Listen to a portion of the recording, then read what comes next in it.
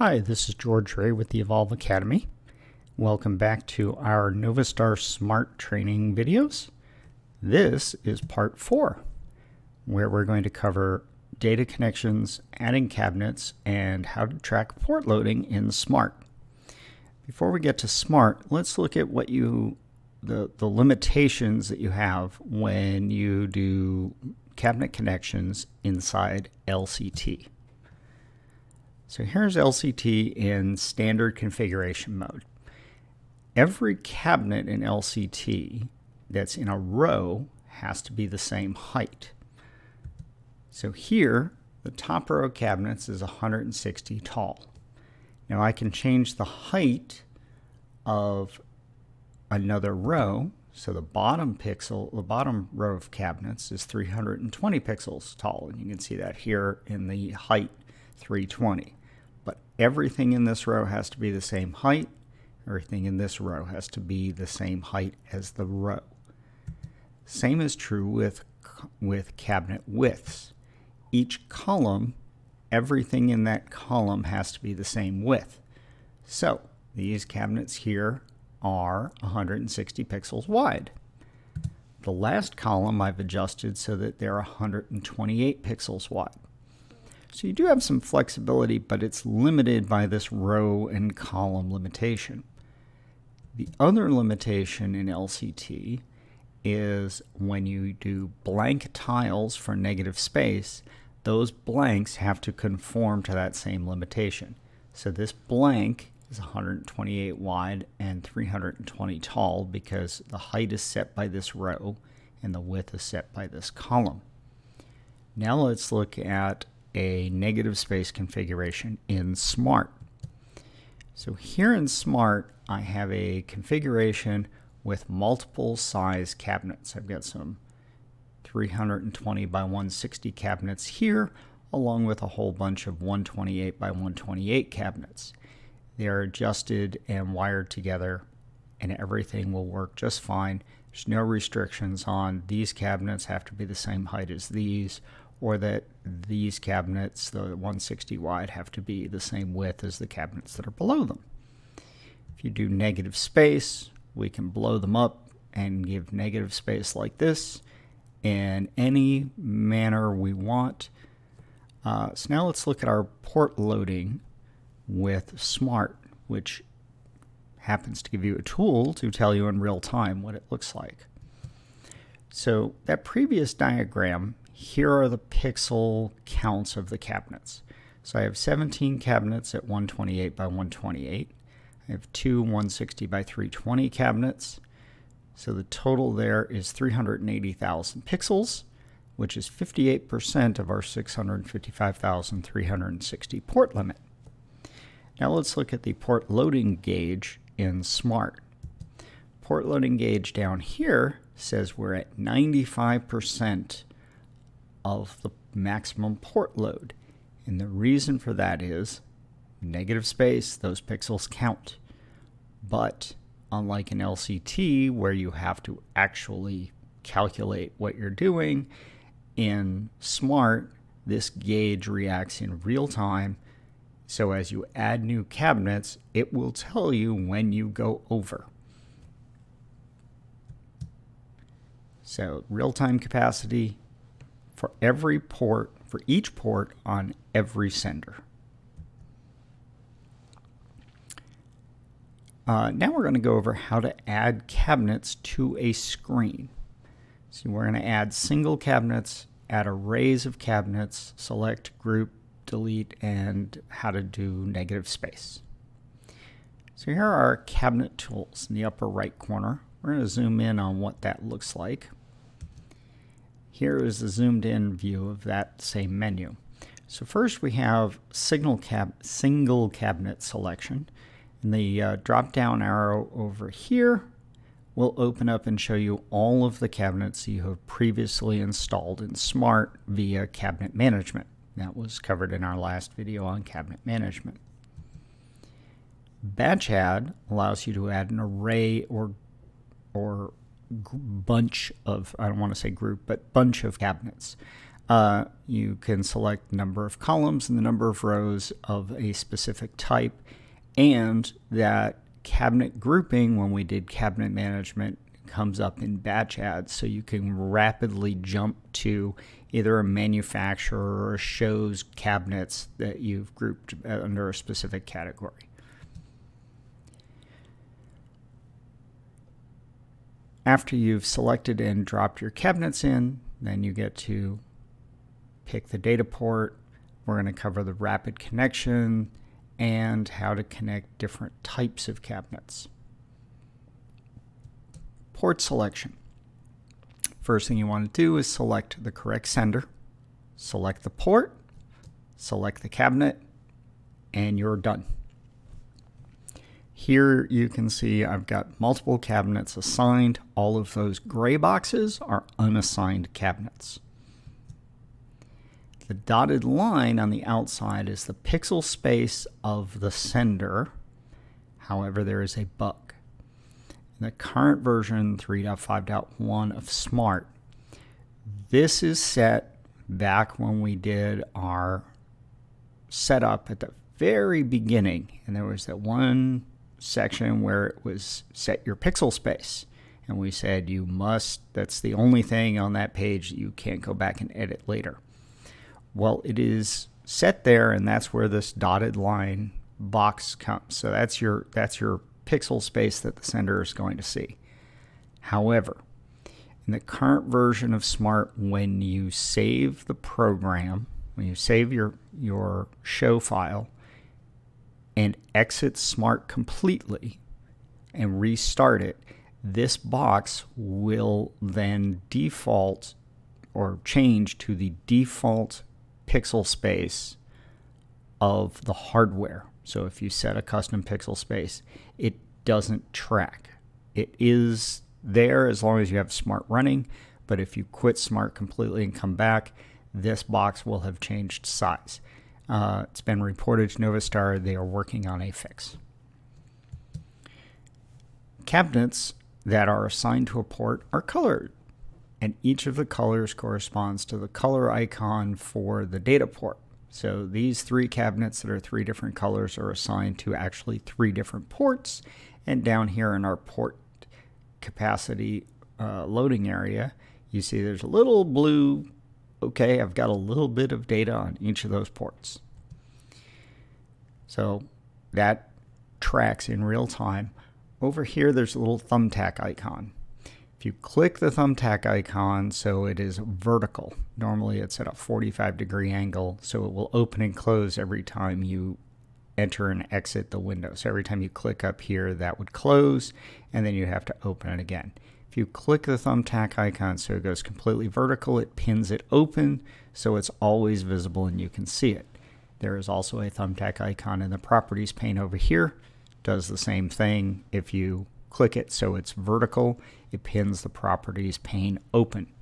I prefer to keep them open because when you're working between cabinets, as you jump to the properties page and then click back here, the properties slides closed and then this window changes size. So it's just disconcerting for me. I prefer to pin them open, leave them open, and work with them all the time so I have them visible. So that's the thumbtack icon. To do a quick connect of multiple cabinets. Sorry about that.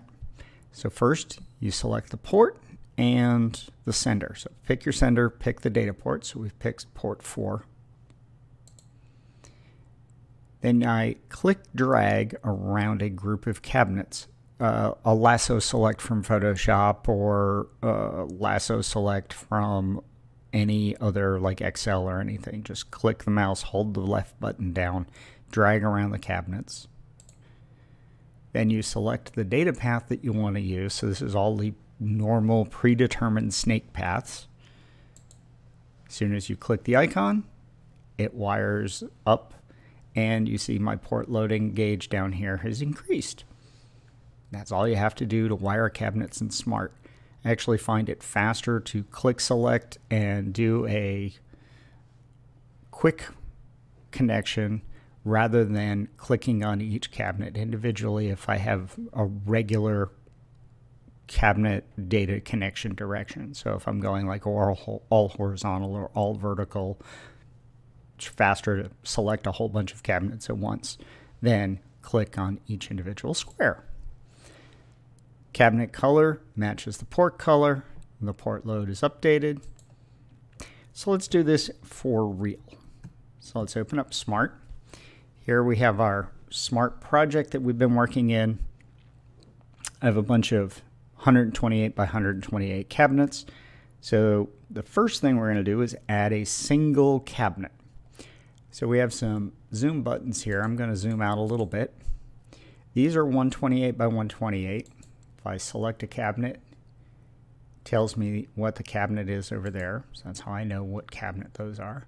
I'm going to grab this AT3 1200, which is 160 by 320. Just click it once, drag it into the space, click again, and I've set one in, click again, I've set another in, go over here and right click. Right click cancels the add more cabinets. Now I can click and drag this cabinet. I'm going to set him there, and I'm going to set him there. I do have, under the properties, I have it set to snap to cabinets, so that's why they lined up on the left edge. If I drag this one this way, it'll jump to the right edge. So it's edge-to-edge alignment. Makes setting up negative space and cabinet columns and things very quick and simple. So that's adding a single cabinet. Let's add an array. So first I'm going to delete a group. So I'm going to grab these cabinets here, and to delete them, I can either delete them, right click and do delete, or grab and hit the delete button on my keyboard. That array is gone. If I go batch add,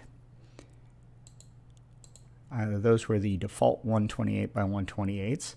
Say I want to add those back in. So 2, I'm going to type in here 2, click OK. This is showing me the upper left cabinet of that array.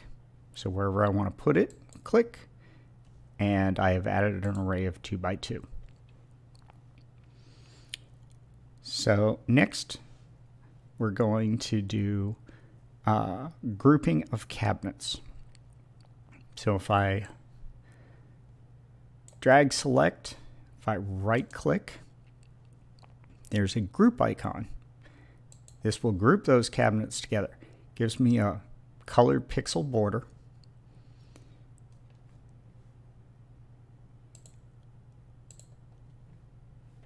And it allows me now to move all of those cabinets as a group. And they are grouped together.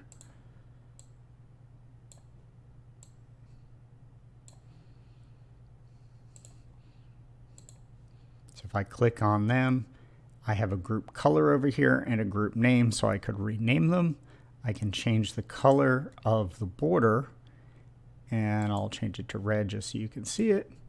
And when I click off it, they now have a red border. So I can have multiple groups with multiple names, and they're grouped together. If you click in the group, right click again and ungroup, they're now singles. I could grab and move them all that way.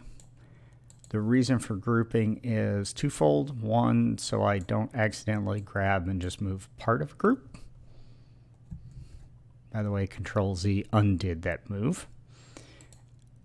It also, when we get into rotation, will come in handy. So group is select cabinets, right click to group.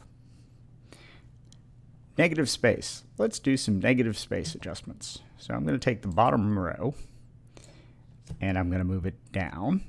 I'm using the arrow keys. Moves one pixel at a time. I'm going to take the top bunch of rows, and I'm just going to move them up by dragging and dropping. Then I'm going to take everything on this side. I'm going to move it over. And then I'm going to take everything on this side, and I'm going to move this over this way, And then I want to take this guy. I'm going to move them down, down, down, down, down, down. And I'm using the arrow keys to move these. And then I'm going to split this row, and I'm going to just drag and drop. So that's a very quick negative space. If you click on these, any individual cabinet, it will show you the offset coordinates once we have them connected. So let's go ahead and connect these, even with the negative space. So port 1, let's connect this bottom batch here. Drag and drop. So I've selected them. I've already selected port 1, and I'm going to do up and down. So I'm going to start in the lower left, go up, and head right. So that's this button here, and I'm done. So those are all connected. If I open up the port loading, I have 38% of port 1 done. Now, if I wanted to do everything, and again, if I click here, this is set at 0, 0, because that's the upper left corner, because that's the only thing we have connected. So let's take port 2, and we'll add just these two. We'll do that. Now when we go look at this one now has a y coordinate. The x is 0. So it's the far left because it's the most furthest left cabinet hooked up to the sender. And the y is at 849. All of these are unconnected. Those are connected, and we see our port loading information. Now I only hooked up 2 cabinets to port 2, but because of all this negative space between them, I'm at 35% almost of our total pixel space. So that is how to very quickly wire bunches of cabinets together. You can also, let's take port 3, and we're going to do a zigzag configuration over here just because sometimes you have to. So we're going to start here, we're going to diagonally here. I'm clicking on the circle at the center of each cabinet, and then when I'm done, it's looking to attach to another cabinet. Just by right-clicking, it will stop that connection. So if I right-click, the connection is stopped. Or I can come over here, select another port, and I'm just dragging from center to center. Right-click to release the port. So those are, I've got 1, 2, 3, and 5. Let's throw something on port 4.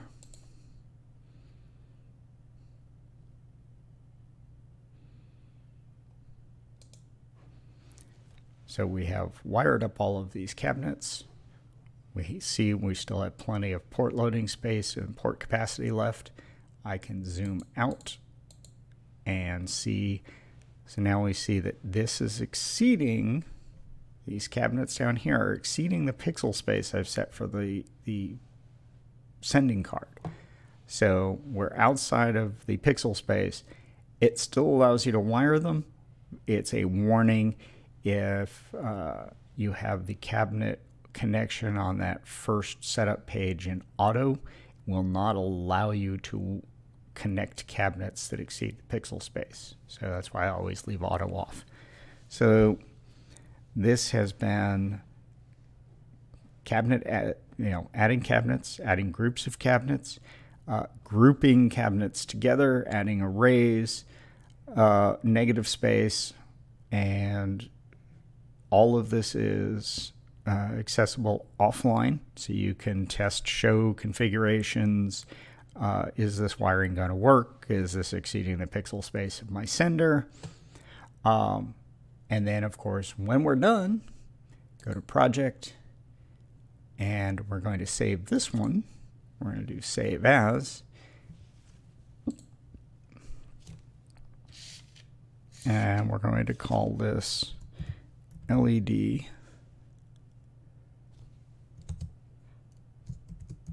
Train 2.